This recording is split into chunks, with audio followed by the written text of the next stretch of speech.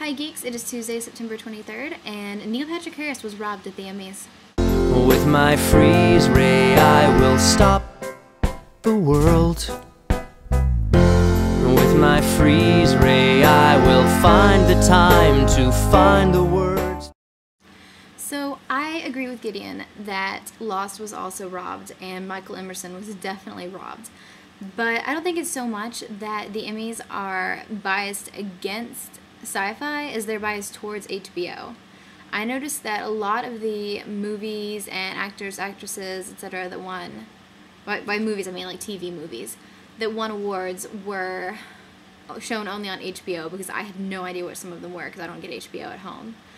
And I don't think that's fair. I didn't like it. I was really excited because Tina Fey won a few awards. 30 Rock won a lot of awards.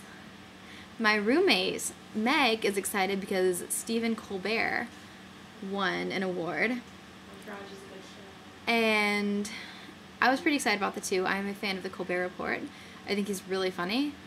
And it was cool to see him and Steve Carell and Jon Stewart. Why did I just forget his name? I don't know. That was really bizarre. It was pretty cool to see all of them on stage together. That was really funny.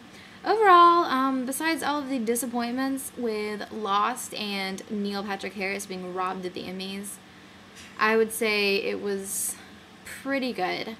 Some of the humor was just kind of not that great. It's like they tried too hard. Like, for instance, when they were awarding the reality TV show host awards, that was really obnoxious. I guess it was kind of funny, but the whole after this commercial break just dragged it out a lot longer than it needed to be.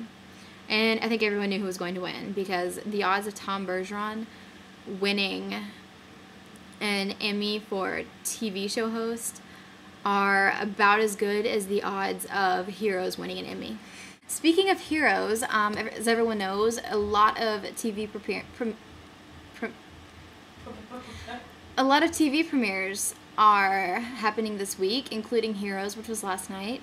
And as several people on my floor informed me, Gossip Girls also premiered last night, but I was not tuning in for that one. What? But, shut up! I'm making a video. I'm not talking to you, I'm talking to them. Sorry. But, sorry.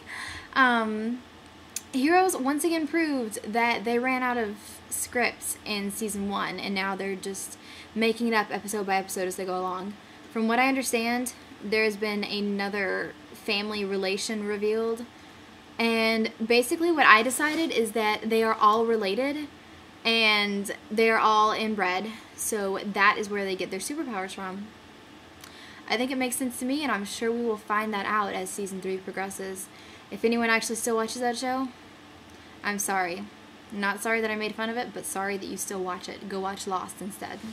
So far, the only other TV show premiere I'm looking forward to this week is The Office, which is on Thursday night at 9, correct me if I'm wrong. And Supernatural came on last week, and I still haven't watched it, so I need to do that very soon. And I also missed House, which came on a half hour ago. Oh well. So that's all for my video this week. Actually, I'm going to show you this because I found it, and I bought it, and it says Geek, and it's my favorite color, and I liked it a lot. And that is all. I will see you guys on Thursday, and Gideon, I will see you tomorrow. Hi Geeks, today is Tuesday, July 20... What is wrong with me?